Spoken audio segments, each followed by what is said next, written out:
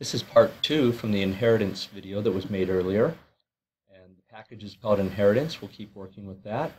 Now that I've got my vehicle class set up with its constructors and attributes, and I have a car class set up which inherits from vehicle, and I have a bike class set up which inherits from vehicle, and I have a wheels class set up. Now that doesn't inherit from anybody, but on the bike class, notice that one of the attributes is of type wheels, and it's an array of wheels. I named it AO wheels. You could have named it anything. Probably num wheels would be better. And I created an array that had 2 elements. So in other words, for every bike object you create, which gets everything from vehicle, it's going to have at least 2 wheel objects also associated with it. And that attribute for the wheel will be size. So if I came down here and I started to write a program with this, I could say bike, bike equals new bike. Now I can go ahead and declare an empty constructor like that, and when I create the bike object, it would come up and do this.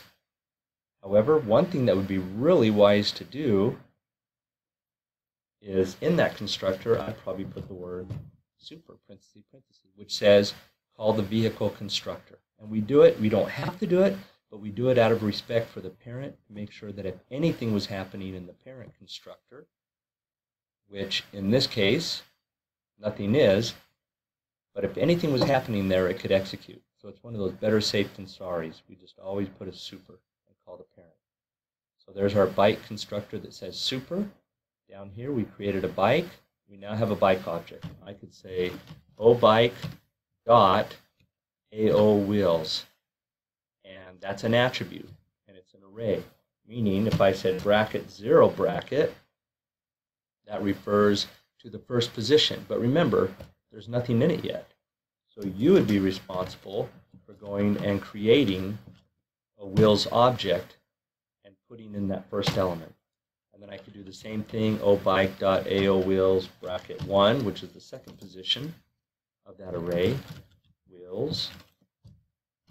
And now have 2 wheels objects in the wheels attribute of the bike object.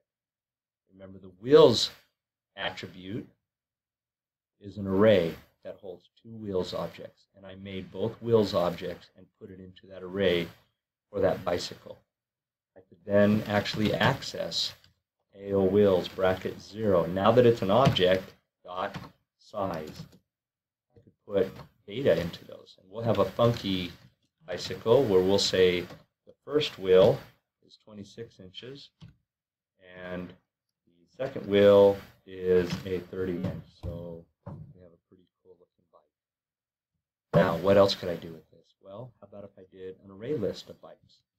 Array list of bike, and we'll call it AL bikes equals new array list constructor.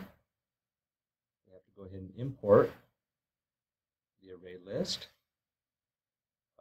by clicking on the little light bulb red, add import.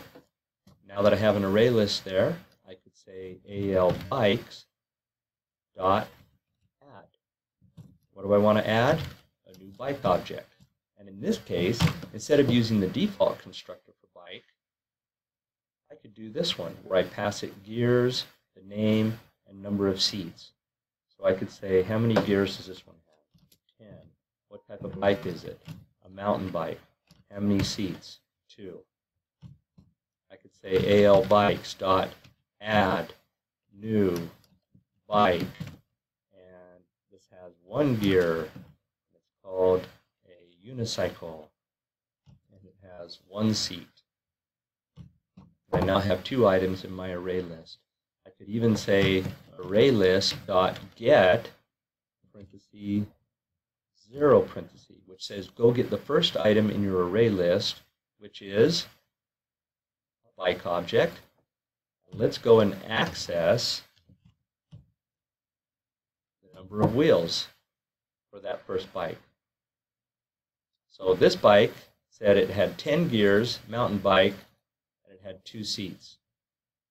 This has 1 gear, unicycle, and 1 seat. Notice that we came up here when we called those constructors.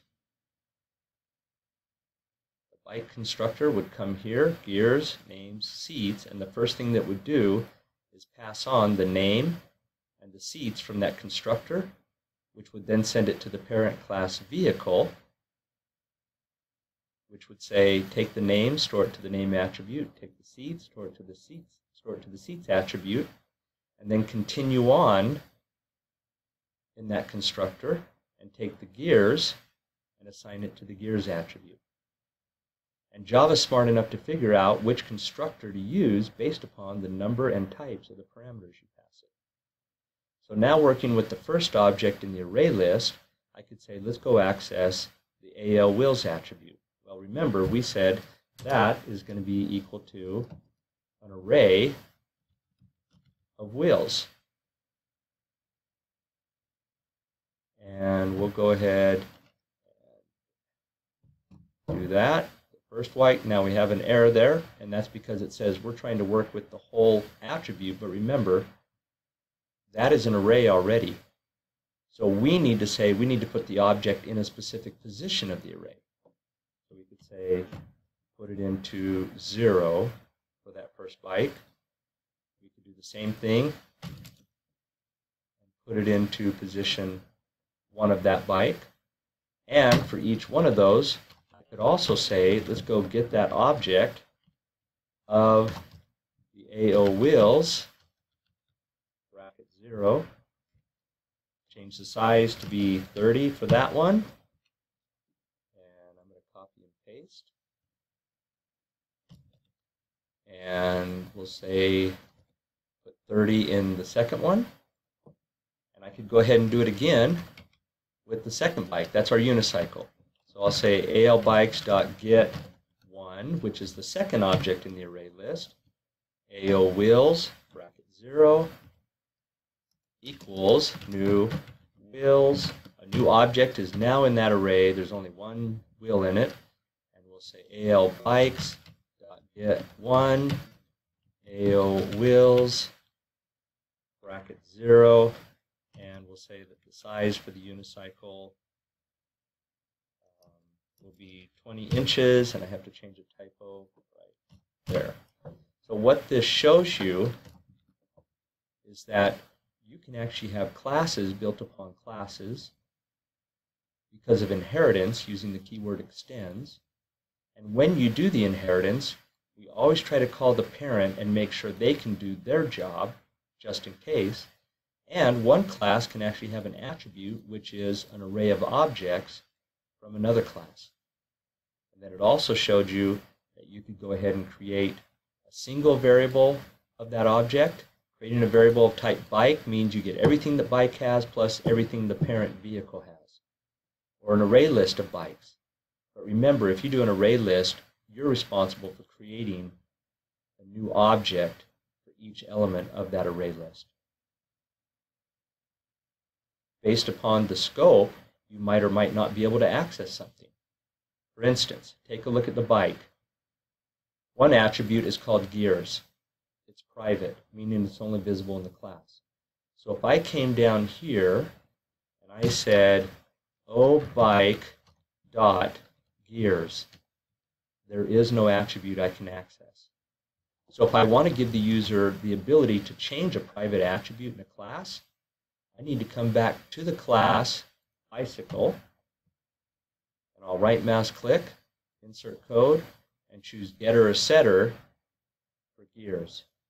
Now I've made the ability for the user to call the get gears, which says it's going to return an int value, which is the attribute gears, and I can set it by receiving an integer. I'll pass it to gears, and I can set the attribute. That means I can come down to the program and say, oh, bike dot set gears 10. Or I could say system.out, oh, bike dot get gears, and that would print the values of that private attribute. So by making an attribute private, we can limit other software developers on how they use our class. And we can control how they access and change the value of that private attribute through our getters